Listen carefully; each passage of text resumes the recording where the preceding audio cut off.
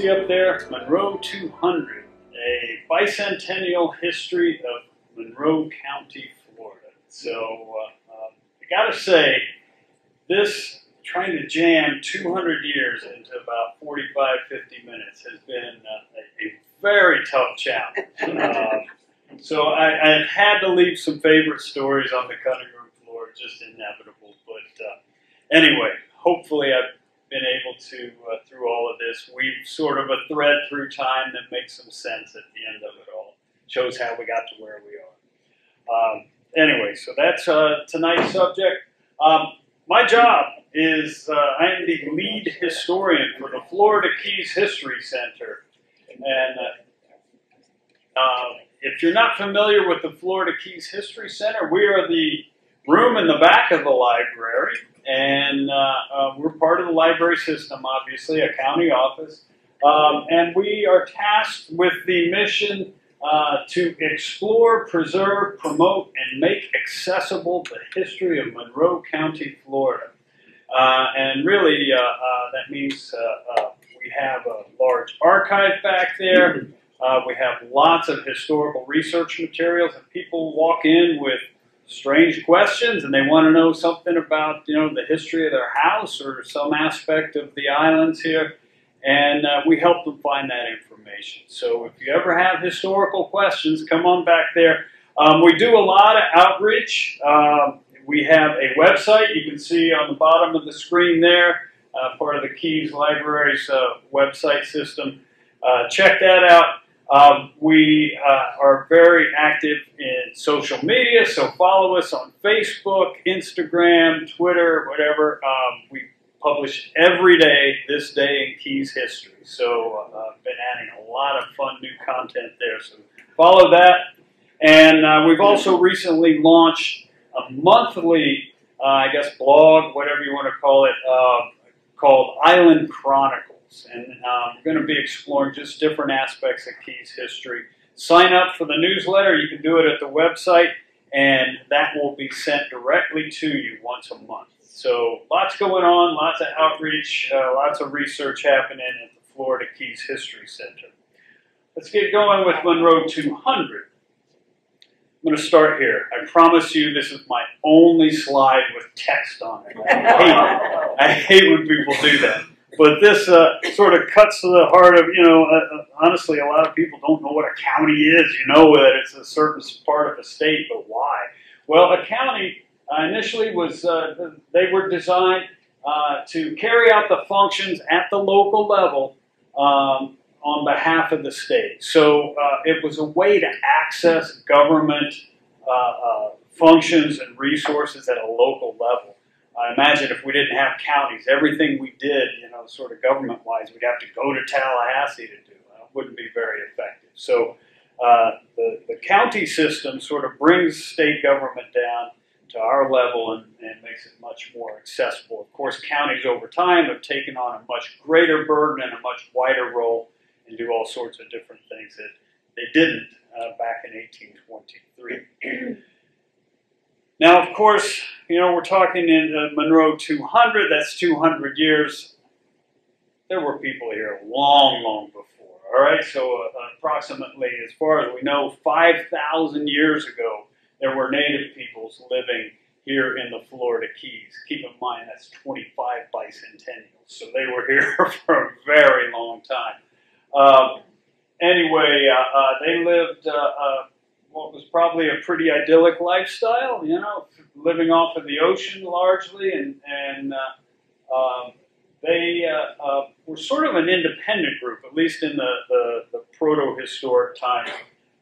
People always ask, who was the tribe down here? Well, they weren't the Calusa, they weren't the Tequesta, they were sort of just the Keys people down here, and had their own subculture. Now, their lives were upended in 1513 when Juan Ponce de Leon, the Spanish explorer, came through, made note of the Keys.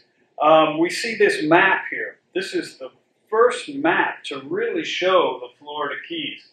This was made in 1515. It's called the Freducci map. But this is the first map to show Florida, All right, it says Florida there. But it, as I say, it shows the keys very clearly here. You can see even Key Largo stands out. Here it says Islas de las Tortugas, so island of the Tortugas, and then they called the keys generally the Martires, so the martyrs, meaning as Ponce de Leon sailed by, he thought they looked like the heads of suffering men floating on the ocean. So were named the martyrs for a while.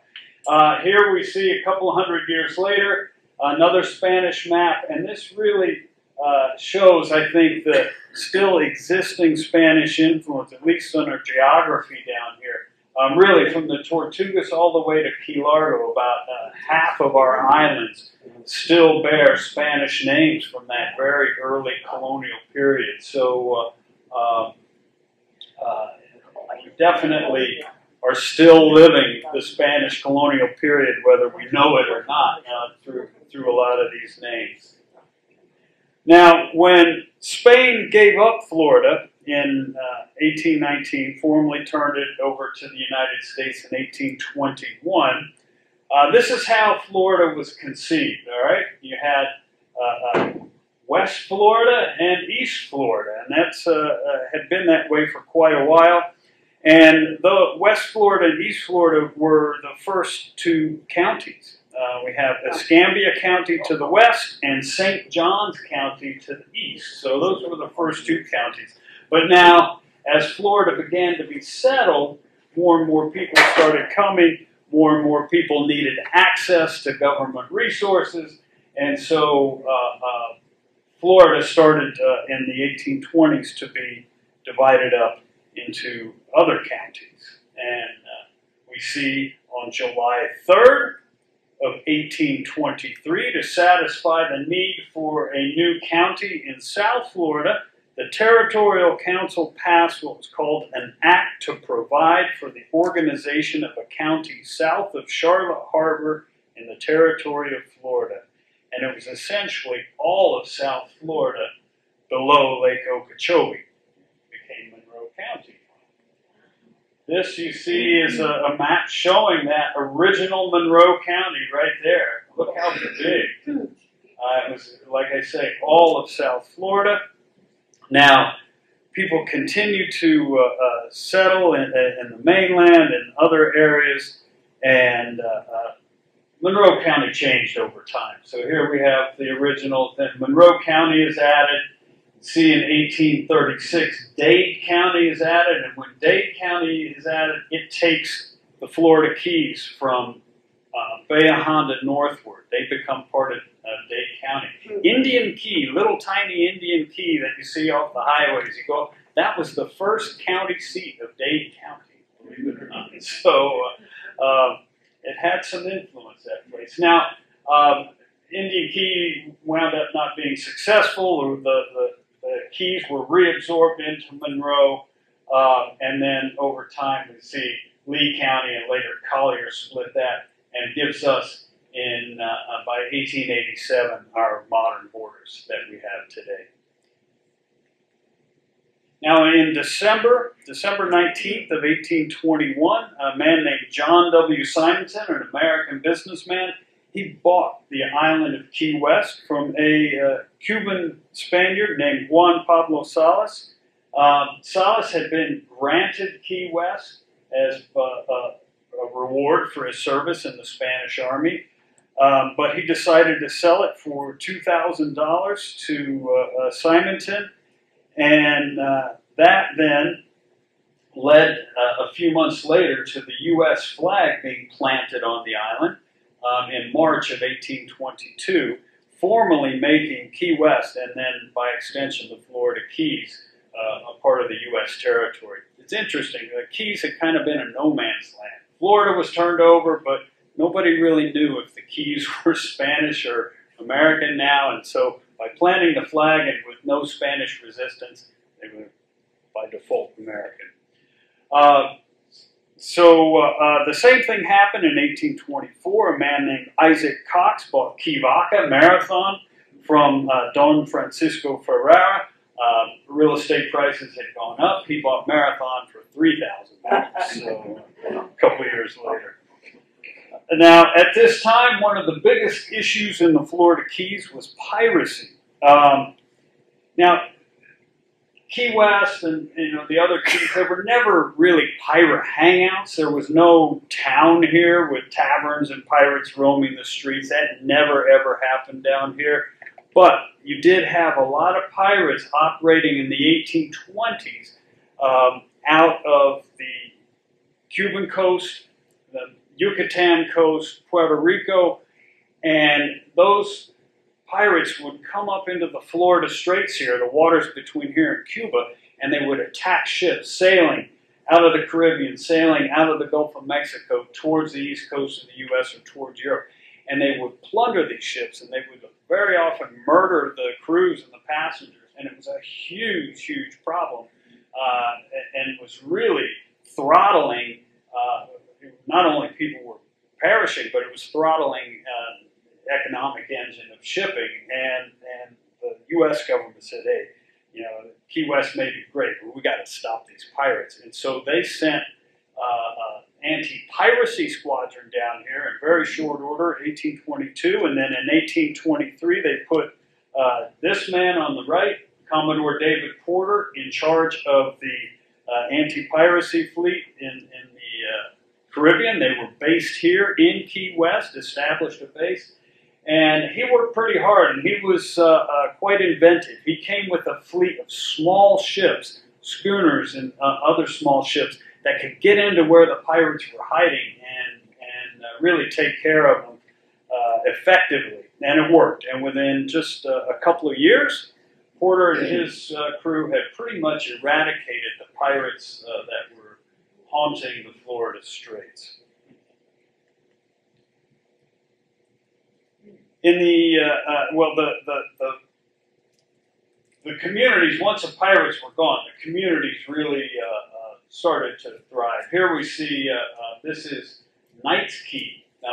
As you come off the 7-mile bridge towards Marathon, the first island you hit is Knights Key. Well, that's what it looked like in 1825, but you can see houses starting there. This is Key West in 1826. So, it's starting to become a little town, and some success happening there. And really, for any of the settlements in the Keys, this was their big economic engine. I mentioned all those ships sailing by. Well, we have our reefs lurking offshore there, and very often those ships would simply, in the middle of the night, go, boom, and hit the reef, or a storm would drive them onto the reef. But anyway, lots and lots and lots of shipwrecks in the Florida Keys. And so you have this wrecking industry established here right from the get-go. And these guys would wait for ships to wreck. And then when the ships did wreck, they would dash out, they would provide aid, they would hopefully refloat the vessel. If they couldn't get the vessel off, they would get the cargo off, save the people that were on board, and then bring them back here. And for their efforts, they would be granted an award. Now, in 1828, there was a court set up here to oversee the whole process, to make it as fair as could be. A lot of the ship's owners didn't like the wreckers. They thought they were pirates themselves. But, I always say it's sort of akin to a tow truck driver. Nobody likes a tow truck driver. When you need them, you need them, all right? And that was the case with the wreckers. So, anyway, they really brought in a huge amount of money. These cargoes would come into Key West here. They would be sold, or they would become part of the island life. And the community here really, really began to thrive. By the 1830s, we start seeing the community building up even more. And then in the later 1830s, you get a pretty big influx of Bahamian settlers. The Conks start coming here. And they bring with them a strong suite of maritime skills and blend in with the wrecking community and become fishermen and all of that, and really give the community a big boost. Indian Key, and I mentioned it earlier, also began to grow a about this time. In 1824, a store was actually opened on Indian Key to serve the needs of anybody in the Upper Keys. And then in 1830, a man named Jacob Houseman went to Indian Key, and he basically said he was going to set out or establish the alternative to Key West, all right? And he set out to rival the Key West wreckers and build a wrecking community up there, and did actually pretty well at it. And Indian Key was, like I say, by 1836, big enough to be the county seat of Dade County. Now, in 1840, tides turned for Indian Key. The small island and small community was attacked by Seminole warriors in the Seminole Wars, and much of the settlement was destroyed. And Indian Key really never fully recovered after that. Key West, though, we see only kept growing. This is Key West in 1855. You can see it is really a bustling town. Wrecking had brought in a huge amount of money. There was, by this point, one of the largest cities, if not the largest, and certainly the wealthiest in Florida. So Key West was quite the success. Now, in the 1850s, things started changing a little bit. The government put some pretty big investment into establishing lighthouses along the reef.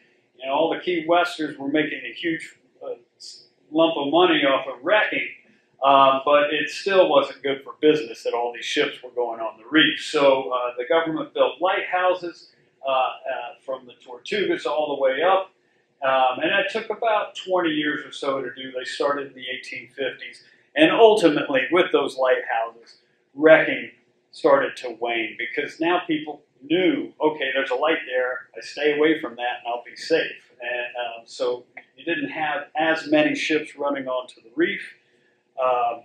Still a few, but the wrecking culture started to fade away.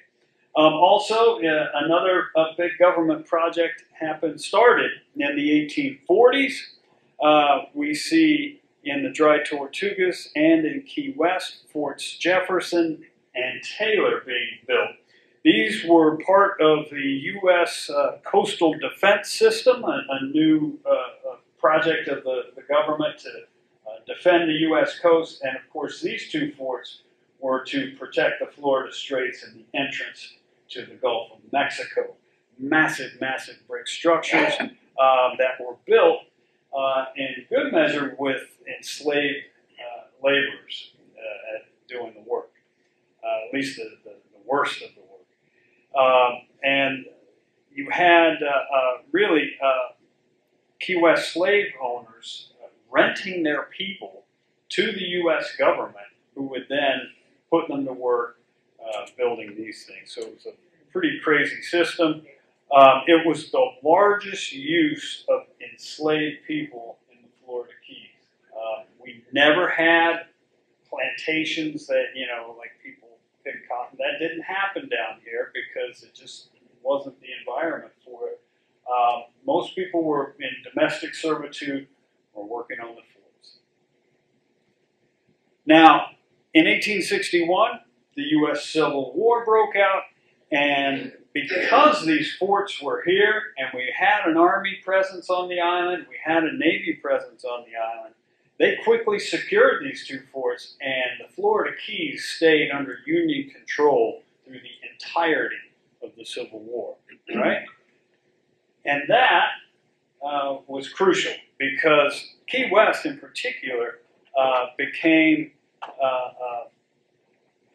an essential part of the Gulf blockading squadron. And they captured out of Key West over 200 Confederate ships sailing in, trying to supply the South.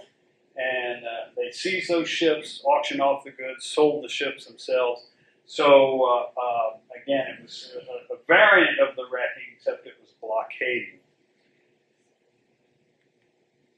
Now, because Key West was under Union control, in 1863, when the Emancipation Proclamation went into it was law down here. It made sense. So there were enslaved people. Now this Emancipation Proclamation has been passed, and all the people that were enslaved in Key West in January of 1863 were free.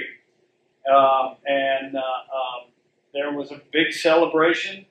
We have some pretty good accounts of that, led by this man right here, Sandy Cornish. Sandy Cornish was a man who had been enslaved in Maryland, made his way to Port Leon near Tallahassee, Florida. Some men tried to kidnap him and sell him into slavery in New Orleans. He fought them off. After he had gotten away from them, he marched himself into the town square of Port Leon, chopped his fingers off with an axe, stabbed himself on the hip, cut his Achilles tendon, and said, "Okay, I am no longer of any value to anybody as a slave." And he made his way down. After he healed, he and his wife made their way down here to Key West. Sandy Cornish became a very successful farmer. The entirety of the St. Mary's grounds in downtown here was Sandy Cornish's farm, and was very successful, and the de facto leader of the black community. Like I said, he led the march when everybody was free. Now, just a few days after, the Union came down and recruited from this pool of newly freed people, and recruited 126 men into the U.S. colored troops, and we recently had a memorial in Bayview Park established to those guys who quickly left Key West and went into South Carolina for the Union cause. After the Civil War, after our Civil War ended, another one kind of started up in Cuba, and you had people who wanted to break away from Spanish rule, starting to, there was a lot of trouble brewing in Cuba, basically. You had the Spanish loyalists, and you had the people who wanted an independent Cuba going at it, a lot of political tension, violence, and that then caused a lot of Cubans to want to get out of there, and they came here to Key West. And so in the late 1860s, you see this huge influx of Cubans coming into the island, and a lot of these refugees had been cigar makers or cigar workers, and they brought their cigar business to the island, and that then became, for decades, one of the mainstays of the Key West economy was cigar making. For decades, Key West population was essentially 1/3 Cuban. Pretty much everybody here spoke Spanish or some degree of Spanish, I should say. And as I mentioned, the cigar industry lasted up into the 1920s. Now, around this same time, Monroe County opened the first public schools. Of course, they were segregated. We had white students went to one school, black students went to another school. But certainly the birth of the public schools around 1870. Now, outside of cigar making, the Bahamian conchs, they carried on with their maritime ways. You see a lot of turtling happening here. Sponging became huge, was another big money maker down here. And of course, they hung on to whatever wrecking was going on down here as well. So still very much a maritime community. In the Upper Keys, things were a little bit different. From the mid-1800s on, people realized, hey, these are some pretty big islands here, and the soil's not bad. And they began farming up there. And so you have Key Vaca, Marathon, the Matacumbes, Isla Morada, Plantation Key, Key Largo. There were lots of farms up there. And they grew a variety of things, vegetables and fruits and limes and that sort of thing, but the big crop was pineapple. And for, again, probably about 50, 60 years, you saw a lot of pineapple growing happening in in the Upper Keys. So a pretty rustic lifestyle that they lived up there, but they made a go of it. And there were little communities that formed. There were about half a dozen communities like this that formed in the Upper Keys. These are photos of a town called Planter, and Planter was on Key Largo. And you see they had these communities, maybe a dozen families living there, and they had these long docks that went out into the water, and that's how they carried their pineapples out, loaded them onto schooners, and sold them down here in Key West or wherever they could sell them. Made quite a go of it. Now, in 1886, Key West suffered a huge setback. It was a devastating fire that broke out, and it burned much of the downtown. You can see all that blackened area there shows you what was burned. $1.5 million worth of damage in 1886. Tremendous. I mean, look, things were just leveled. That was a huge blow to Key West. There's been some suspicion. There was suspicion then. There's still suspicion now that this fire might have been started by Spanish loyalists who were trying to disrupt a lot of the support that was coming out of Key West for an independent Cuba. So can't prove it, but it's certainly, like I say, is suspicious. The city rebuilt. You can see this is just a couple years after the fire here, maybe 5 years after the fire. And the city came back stronger than ever. And this picture is actually one of the first to show what was the next big revolution for life in the Keys: electric poles. This is about 1890, 91. I think this building was 91. So this is right around then. And it's one of the first photos to show electricity being used. And imagine, that was a huge improvement in life down here. You could do things at night now. You could have fans. You could, live a much more comfortable life. So certainly a huge change for Key West. Key West was also an increasingly important port. Really from after the Civil War on, you had steamships coming here.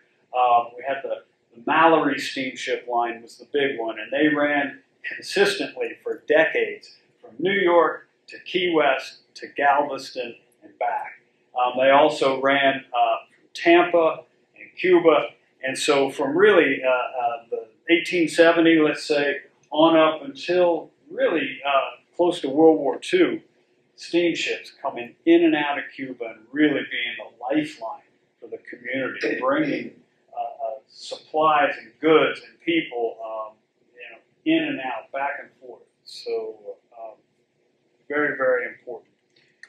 By the early 1890s, as I mentioned with the fire, the Cuban independence movement was really dominating local politics here, especially in the Cuban community. And you had Jose Marti, the great Cuban independence leader, coming to Key West, and he would give speeches and hold rallies and raise money and just, generally stir up excitement for the Free Cuba movement. And you had men also training. Here they are at the West Martello Tower training, getting ready to fight down in Cuba.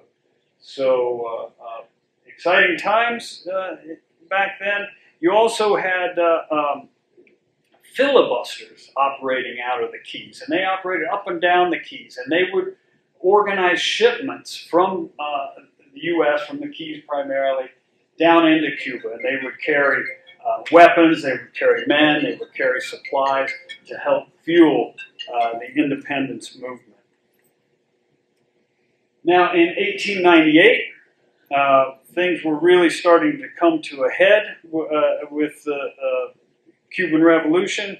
The Navy sent ships down here with the goal of really trying to stop these filibusters from going down there. But they were here, also just as a show of strength against Spain. And the USS Maine, the battleship Maine, went down to Havana in January of 1898. It was sent to there to protect American interests on the island, just in case there was trouble. And in the evening of February 15th, the Maine blew up in Havana Harbor. It sank, as we've learned through time, when its gunpowder magazines exploded. Many of the sailors on the Maine were killed. They were buried here on Key West. Public sentiment was really, what do I say, anti-Spanish because of this. People blamed Spain for the explosion of the Maine, and that really drove the U.S. into what became the Spanish-American War. And this, once again, then made Key West a very important military base. The island was also headquarters for what was a very animated press corps who had come from across the United States, and they were all headquartered here in Key West, and putting out with every story, their byline was Key West. And what you're seeing there is really one of the very first films made on this island in 1898 by Thomas Edison's crew, and they were filming those reporters rushing to the telegraph office to file their latest dispatches. So amazing stuff, but I got to say, those guys, those huge number of reporters who reported for papers across the country, really put Key West in the brains of folks around the U.S. Now, as the Spanish-American War faded, the wealthy industrialist Henry Flagler, wanting to take advantage of the newly constructed Panama Canal, began a railroad that would connect Key West and the Florida Keys with the mainland. Now, this crazy idea, and a seemingly nuts idea, it had been floated for years, 20 years at least. But Flagler, he had the resources. He'd worked for Standard Oil. He made a lot of money. And he had that drive. And he could make it happen. So construction on this idea of this overseas railroad began in Homestead in 1905. And it was just utterly revolutionary for the Keys. It now linked all the islands together. Other communities began to pop up along the railway line. Here you see the beginnings of Big Pine Key and the very first Marathon post office. But these are all now becoming railroad towns, growing because this railroad brings in people, brings in goods, gives them a reason to be. So the railroad was crucial, not just for Flagler, but really for the Keys and the society down here. Now, in 1912, after 7 years of work, Flagler's Folly, as it had been dubbed, was open for business. Flagler made it on the first train down. There was a huge celebration here in Key West because this was now the beginning of a new era for the Florida Keys. And for the next 20 plus years, this was a common sight down here. The Overseas Railroad carried goods and people between Key West through the Florida Keys to Miami and beyond. So you could theoretically take the railroad from Key West to New York City, and that was a pretty big deal in 1912. We don't have a lot of film of the railroad, but there is this. This actually comes as a clip used in a Chevrolet commercial in 1935. But that's it. But anyway, it gives you a sense. It's probably going over Long Key Viaduct. Really don't know. Anyway, now railroads built. Now war breaks out again. This time it's World War I, and with World War I, we see Key West's importance as a naval base being reaffirmed. Submarines were stationed down here. We have the beginnings of the Naval Air Station established here. They had not only planes, they had blimps down here. And Key West became a very important hub for the U.S. A lot of submarine warfare training, anti-submarine warfare training as well. That's what the planes were used for a lot. In the 1920s, the war has ended, and construction began on what was the first overseas highway. This was another idea that had been brewing for a long time, that, hey, we're going to have a road down that connects the islands to the mainland. And in the 20s, it started to become reality. And they ultimately built a road that connected the mainland to the Upper Keys all the way, and it ran all the way down to Lower Matecumbe Key. And there, it stopped. People got on a ferry boat. They then rode the ferry boat to No Name Key. And then at No Name, they could continue their journey on down to Key West. So the first overseas highway, this is the beginning of it. Also in the 1920s, air travel began. First, there was mail service, air mail service between Key West and Cuba. Then that turned into passenger service, and then by 1927, Pan Am came down here and established the first regularly scheduled passenger airline service. That was here in Key West and ran to Cuba. So the birth of commercial aviation happened here on this island, believe it or not. 1920s also saw a land boom all across Florida, all right? But that land boom was also evident down here in the Keys in Monroe County. There were several crazy projects that were planned and all sorts of high values placed on land throughout the Keys, but perhaps the biggest of the Florida swampland land scams happened on mainland Monroe County. Developers bought a Native American mound site in the western Everglades, a place called Onion Key. You can see it there. They promised investors that they would turn the remote swampland into a bustling tropical city that they were going to call Poinciana. There you see the plaque for Poinciana. It looks beautiful. Poinciana never became more than a set of shacks and tents, and then those even were wiped out in a hurricane of 1926. But I got to say, they sold a lot of land. And when the Everglades National Park was established, the lawyers had a big mess trying to untangle who owned all these different parcels, because now it's, a few decades later and people have forgotten they owned land down there. So anyway, Poinciana.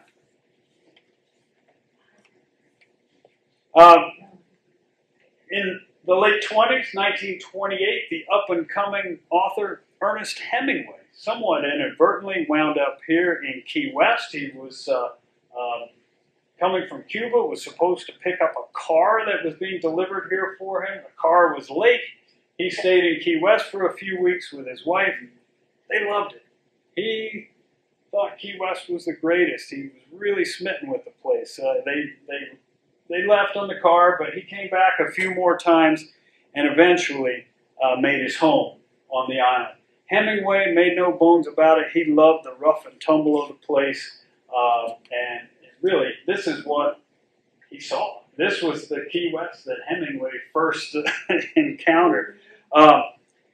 Now, Key West by the 20s was, the Depression happens and it starts in 29, but Key West was already on the downward slide. We see the Navy had left after World War I, so you don't have the investment that they're making.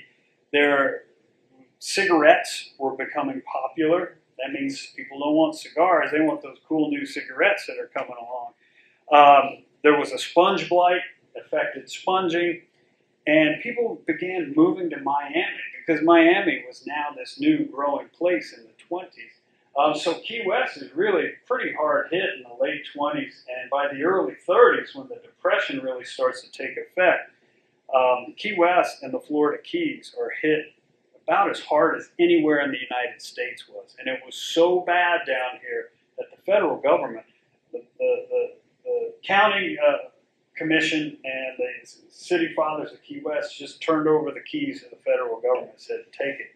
We have no resources. We can't do it. And so the federal government took charge, and that would really affect Key West for really the next few years. Now, to add insult to injury to all of that, in 1935, a hurricane struck the Upper Keys, and it wasn't any ordinary hurricane. It was the strongest hurricane that's ever been recorded. All right, so it absolutely devastated the Upper Keys. Isla Morada, the Tavernier, Key Largo were all just essentially those communities wiped off the face of the earth. And it also destroyed the railroad. Now, the railroad had never been very successful. They were already, by 1935, in receivership. And with this now, they just said, forget it. We're not going to rebuild this thing. We're losing money already. So they abandoned the railroad and essentially turned over the railway beds to the state. In Key West here, the federal government worked to make the island and the rest of the Keys a tropical paradise, at least in the minds of people. And they wanted to take advantage of what was, charming architecture, a wonderful climate, this subtropical environment, beautiful waters, and really promoted the place as a tropical getaway. And they generated a lot of beautiful art. We have so much wonderful art from this period of the Keys. Built the aquarium at that time, and really brought more attention to the Keys. And like I say, it worked. And part of that program was to build a new highway. The older highway was not quite adequate for what they had wanted, and so they took over the railway bed, built the road bed on top of the railway bridges, and made a highway that connected the entirety of the Keys. There was no more ferry involved. You could go from Miami all the way to Key West in one shot. And you see then, it had started happening a bit before with the old road, but now this new highway culture evolving. Highway tourism, people driving down here in their cars at their leisure, stopping along the way, and helping these new young communities thrive as they brought tourism to up and down the island chain.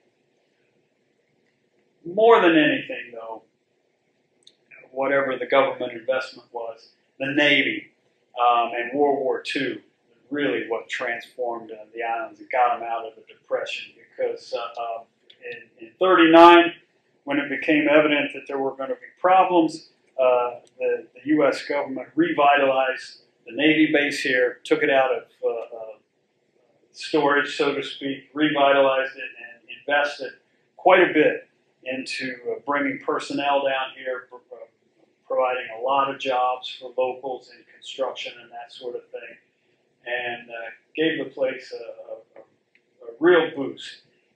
And with that, the Navy realized, hey, we need water down here. If we're going to invest in this place and put a big base down here, we can't rely on cisterns. We need water. And so they had this ambitious idea that they would install an aqueduct from the mainland all the way down to Key West. And starting in 1941, they began work, and it was completed in 18 months. Got it done. An 18-inch water pipe all the way from near Florida City all the way down to Key West. And of course, that, and again, electricity was a revolution, the railway, the road, this was another one. Because from the beginning, people had been relying on cisterns. We still see them in the houses around here. Little concrete tanks where water would flow from the roof into the cistern, and that's what you drank.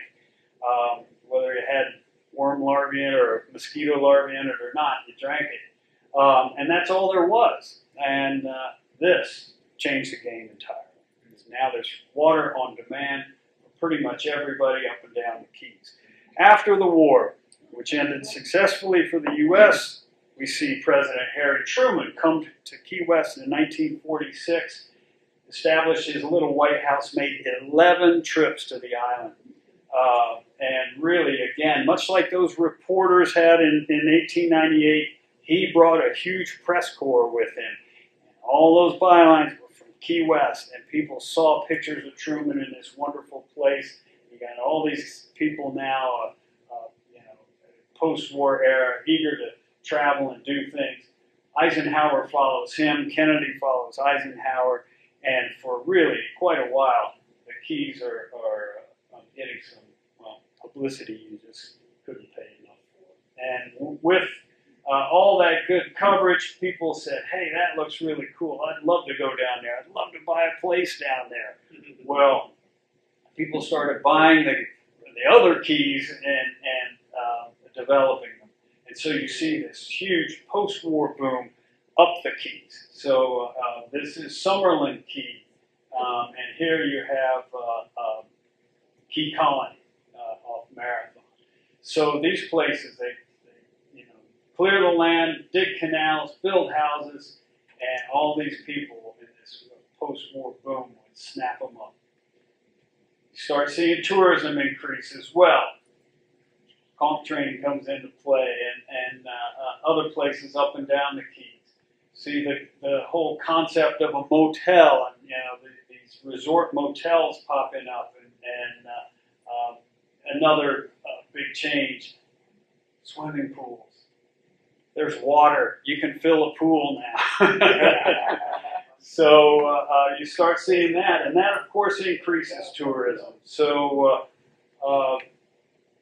all that development starts affecting nature, and people realize it. And in the 30s even, people were saying, hey, the key deer in Big Pine were in trouble. By 1950, there were 30 key deer left.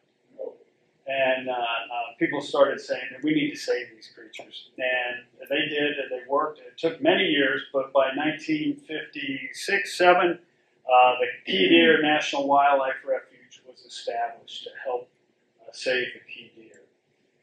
Same thing happening underwater. People are realizing, hey, we've got these beautiful reefs. We really need to protect them. And so in 1960, John Pennekamp Coral Reef State Park was established, the very first underwater park anywhere in the world off Key Largo. And that then not only made people realize that we have a beautiful reef here, but it made the upper Keys, Key Largo in particular, one of the great diving meccas anywhere. So a reputation that it still holds. Now 1960 saw another setback. Hurricane Donna hit the upper Keys. Marathon in particular was really, really hit hard, as was the Islamorada area. I think all of us, this is one of our worst nightmares right here. Bridge wiped out, water pipe torn into pieces. What would we do if that happened today? I mean, imagine. But they rebuilt, came back better than ever. 1962, the Cuban Missile Crisis comes into play. This sets a new tone for the military down here. They realize, my goodness, the Keys are crucial to protecting the U.S. against Cuba. Smathers lined with missiles and barbed wire. This even went all the way up to Key Largo. So the entire Keys were armored against Cuba. And that led then to a pretty big Cold War development. In the 60s, we see people starting to say, hey, we got a lot of these really neat old houses and buildings. We need to preserve them. And that started in the 60s when the Audubon House here was slated to be torn down and turned into a gas station. And there was a group in town that said, no way. And that really sparked an investment in these old conch houses. That was picked up, that torch sort of was picked up by in the 70s and the 80s and even 90s, in large measure by the gay community. A lot of people coming here found Key West a very accommodating place, and they also came with a lot of money and could buy these homes and fix them up. And so we see a lot of historic preservation starting in the 60s and continuing on today. We lost a few. This is the Convent of Mary Immaculate. I think probably one of the most spectacular buildings ever on this island was torn down. The church didn't want to invest in it. But other gems have been preserved, and we are eternally thankful for that. 1960s, we see again the development continues. More housing built up and down the Keys. Shrimping is really booming at this point. We're seeing the suburbanization of the Keys, if you will, so moving away from downtown Key West, and we have Searstown being built, Newtown being built, and the same thing happening up the Keys where you have shopping centers built, Marathon built in Key Largo. And in 1965, after 100 years, schools are reintegrated, or not are integrated. So a lot of social change going on in the 60s as well. Again, the Cold War period, that period from the 50s, 60s, 70s saw a huge military investment. Here we see Naval Station. This is the entrance to the Truman Annex, and you go through today. There's still a guard shack there, not that one, but similar scenario.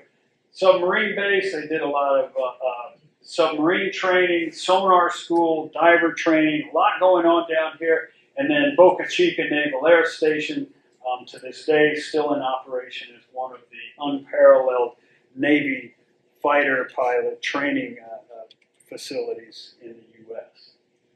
So a lot going on there, but priorities changed for the military. In 1974, they closed Naval Station Key West. This is the last what do they call it, inspections.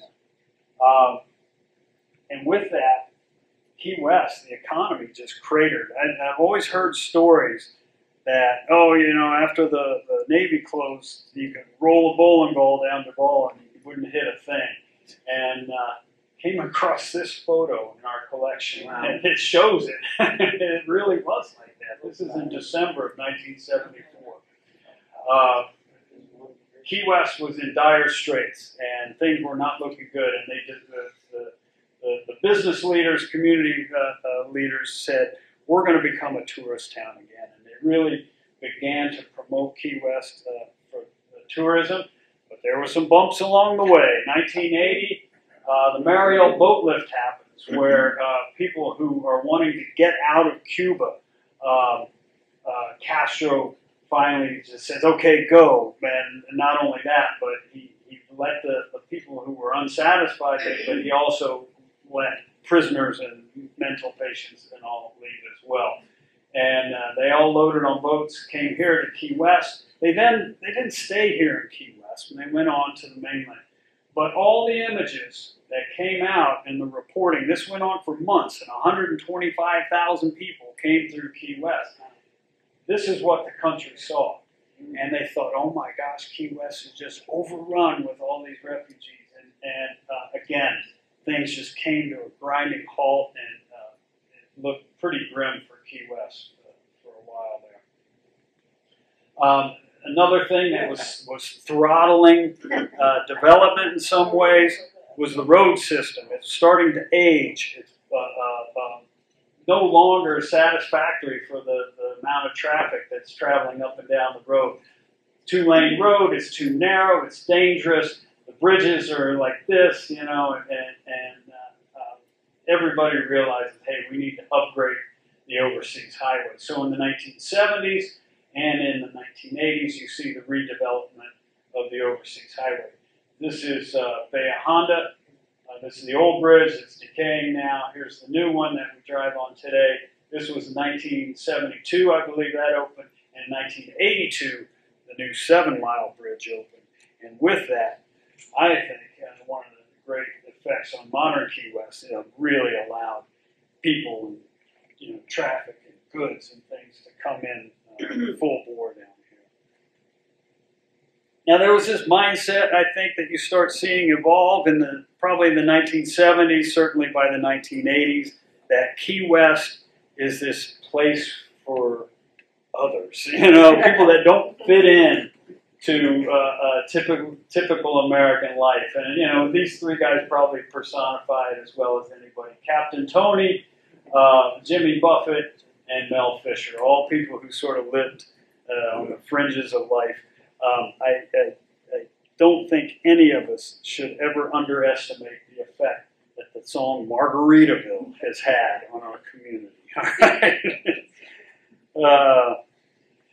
Anyway, that whole idea of outsiders was really cemented in 1982 when the U.S. Border Patrol closed the overseas highway at Florida City and checked everybody going in and out of the Keys. They checked their immigration status, and they were also checking for drugs. And that, again, put a halt on everything. The people down here in Key West in particular were irate, saying you're preventing people from coming down here, and this is our lifeblood.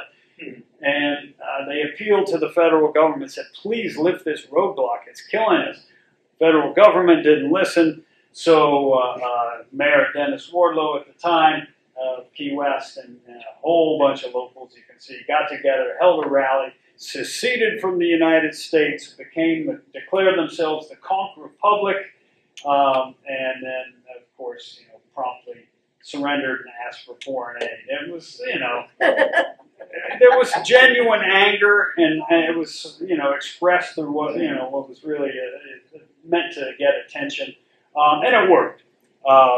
People did pay attention, and the roadblock was lifted. So sometimes it takes extreme measures to make things happen, and of course that now we celebrate every year that day. So the hippie ethic, there were a lot of hippies that came to Key West in the 60s and 70s. We see still remnants of the hippie ethic in the sunset celebration. People used to go down and just watch the sunset and clap as it went down, something as simple as that. And that turned then into what we see at Mallory Square still to this day, 50 years later, the same thing happening. The idea then sort of became over time, and particularly in the 70s and the 80s, and again, that Key West was a party place. And that was, I think, personified by a Fantasy Fest, an event that was started originally to boost tourism in a slow period of time in October, and it was wildly successful, as we all know, and it still thrives today. In the 80s, we see another big wave of development, largely from this one man, Pritam Singh. He bought the excess Key West Naval Station, redeveloped that into the Truman Annex complex, then moved on, built other developments in Key West, Stock Island, Knights Key, Marathon, Duck Key. He is really, more than any one person, I think, built major developments in the Keys and really helped change the face of the islands. We see also at the same time the idea, the notion of sort of mass tourism really coming into effect. Cruise ships start coming in the 1980s, really picking up in the 90s, and bringing in thousands of people on every ship. And in the late 80s, we see, not only in reaction to cruise ships and things like that, but there had been an oil spill, the Exxon Valdez. People were very worried. Hey, we've got this amazing reef down here. As wonderful as it is, it's not in the greatest health. It's very fragile. We really need to protect the reef here. And so the idea grew of establishing a national marine sanctuary that would encompass all of the Florida Keys and all of the reef. And through great debate and a lot of political tension in the late 1980s, finally in 1990, Congress signed the act. President Bush passed lasted as well for the Florida Keys National Marine Sanctuary, which to this day affects our, how we deal as people with the waters around here. In the 90s, you see a lot of maturity and growth happening in the communities of the Upper Keys. For ages, the only cities had been Key West, then the small city of Layton, and the city of Key Colony Beach. But in the later 1990s, Marathon is incorporated in 1997, and Islamorada in 1997, Marathon in 1999. Again, just reflecting that these places are becoming sort of, they've grown so much, they're their own independent communities. Now, hurricanes have been a persistent threat forever down here, but it seems like more recently we've been seeing or been affected by them more. And in the last 30 years, 25 years, we've had Hurricane George, Wilma, Irma, and most recently here in Key West, Hurricane Ian, all of them bringing a lot of destruction and sort of forcing a renewal for a lot of us that we really hadn't wanted. What's happening today is history too. The headlines of today are tomorrow's history. So, we have sea level rise happening. Still this debate about mass tourism, what's acceptable, what do we want for our future. We have still reef issues that are being dealt with, immigration issues. This past winter, we saw a lot of people coming on these little boats from Cuba, and of course, housing. How are people going to afford to live here? Those are all things that somebody like me is going to be talking about 200 years from now. Let's get back to the notion of county. You see in the brown the original Monroe County, and then the orange, modern Monroe County. If that original county had stayed intact, we would have 6.2 million Monroe County residents. I know I'm grateful it changed, because if it didn't, I'd be talking for about 6.2 million hours. So anyway, I'm going to call it at that. Thank you very much. I'll be happy to take any questions if anybody has any. Thank you for coming. Appreciate it.